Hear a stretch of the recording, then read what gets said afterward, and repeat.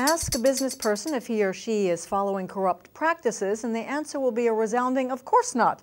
The problem is it's very easy to slip into corrupt practices when you think you're just following local custom. But how do you tell the difference? Well, here to help us is INSEAD Professor of Ethics and Social Responsibility, Craig Smith. Thanks for being with us. Thanks, Shelley.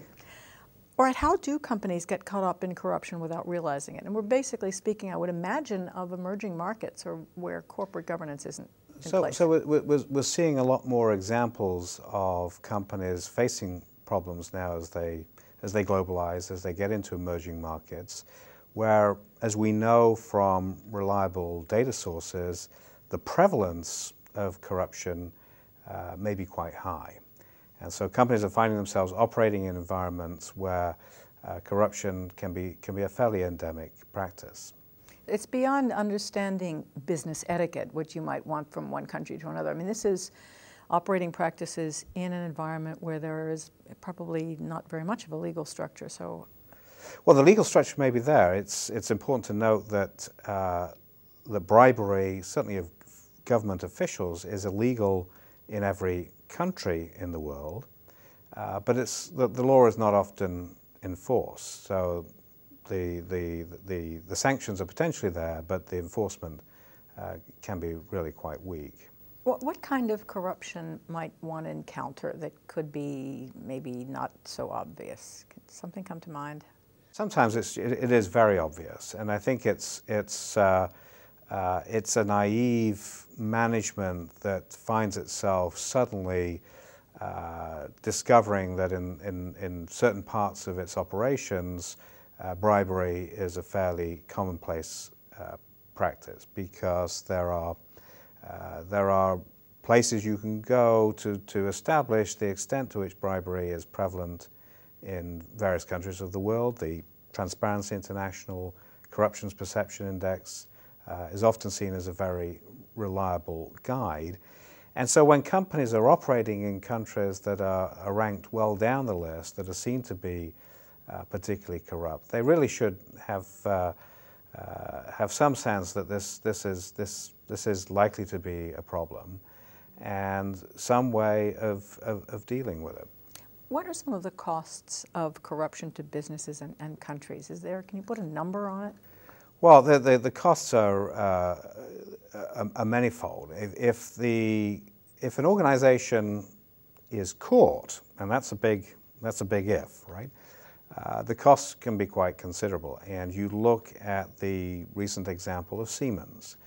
It has cost Siemens, I believe, close to 5 billion euros to pay penalties, to put in place a compliance program in response to the discovery of widespread corruption throughout its operations, bribery of foreign government officials.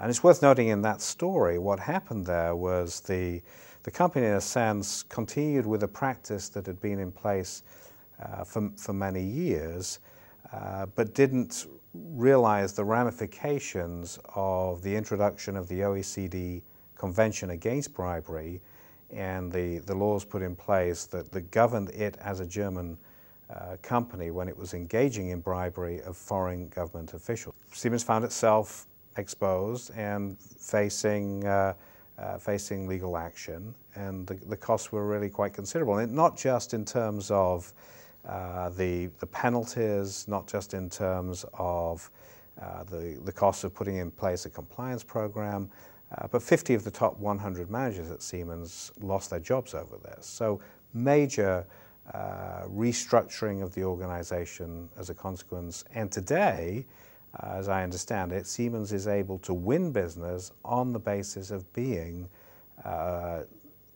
not being a corrupt player in the market. I wonder how you can enter an emerging market or developing market or a frontier market without sullying yourself.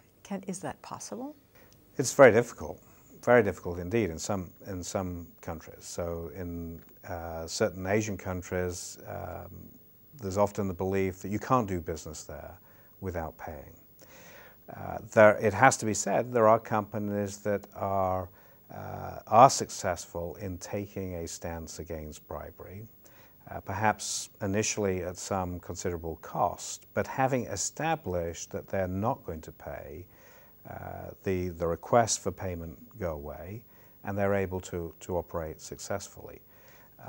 In India, for example, a country that's ranked 84th in the Corruption Perception Index, and ranked low down means there's a big problem with corruption.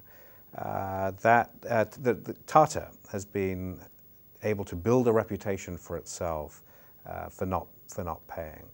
So there are examples of companies, many companies in fact, that do take that non-corruption stance, sometimes with some considerable cost.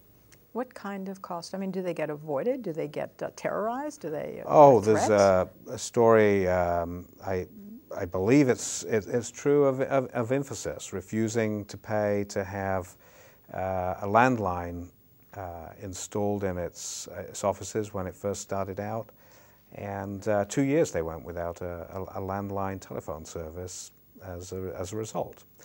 So services that are denied, goods that are stuck in customs, lots of difficulties that in some cases lead companies to say, I'm not going to do business in this particular country. I'm not going to be able to stay in Russia, for example. You've got IKEA struggling to make its operations in Russia work relative to a background of corruption. Now, it has to be said that it's often a lot easier for the Tatas, the IKEAs of this world to take an anti-corruption stance than it is for an SME, a small, medium-sized enterprise, particularly a local SME. Much harder for them to take a stand. Craig Smith, thank you for being with us on INSEAD Knowledge. Thank you, Shelley.